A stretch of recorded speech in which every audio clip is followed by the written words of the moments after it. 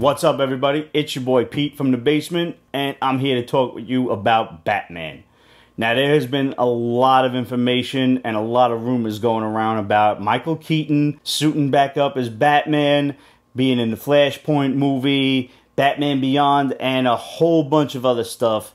So let's clear the air. Let's get everything straight right here, right now.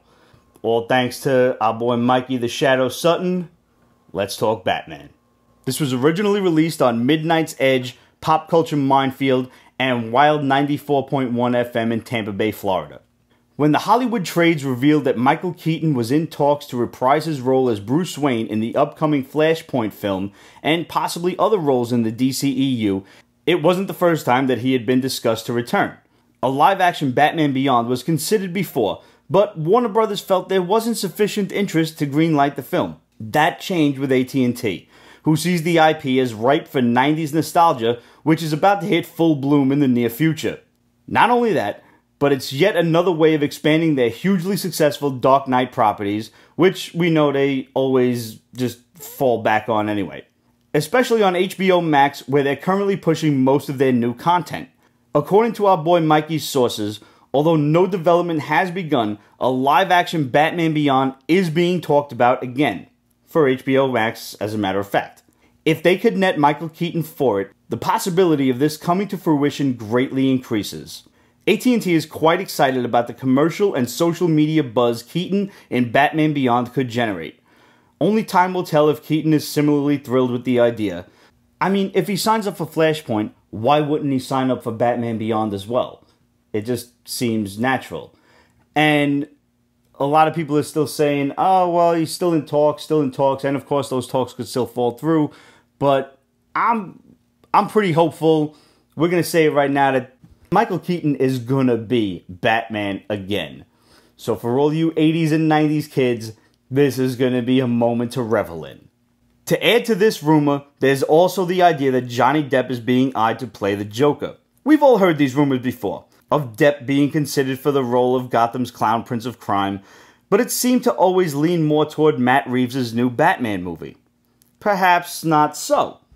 If Michael Keaton signs, that would heavily influence the return of Tim Burton, who would then heavily influence the addition of Johnny Depp, the pair being no strangers to working together. This would all ideally culminate in a live-action adaptation of the fan-favorite Batman Beyond Return of the Joker.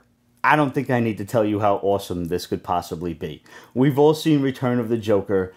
It's an amazing cartoon, especially when you factor in some of those really crazy deleted scenes. The final icing on the cake is the rumor that Michael Keaton's bat suit could possibly be inspired by the Kingdom Come Batman suit. Though Mikey says that's a bogus rumor, I hope it happens. Honestly, I love it. Michael Keaton would want to get in on the action, fight the Joker himself. I think it's all a great idea. Imagine the scene that we never saw watching Batman Beyond as kids, with Terry and Bruce fighting side by side. That would be awesome.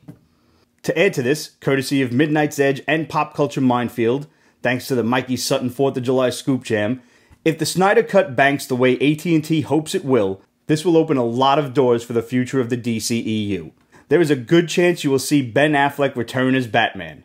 According to Mikey's sources, though no official talks are underway just yet, Affleck is reportedly on board to fulfill the script he wrote that was originally blocked by Jeff Johns and the rest of Warner Brothers. You know the one, with Joe Manganiello's Deathstroke being the main villain.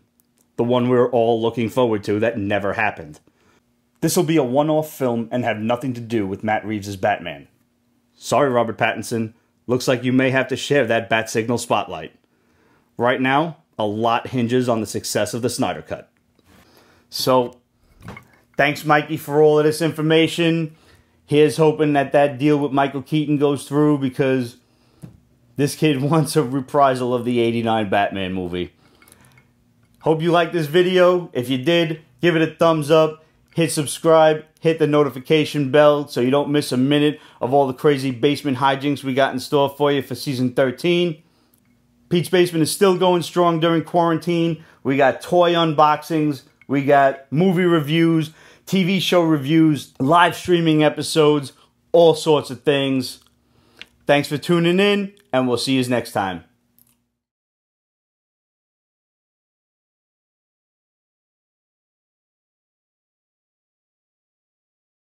Pete's Basement is copyrighted 2020. Ripped Productions. All rights reserved, so go fuck yourself.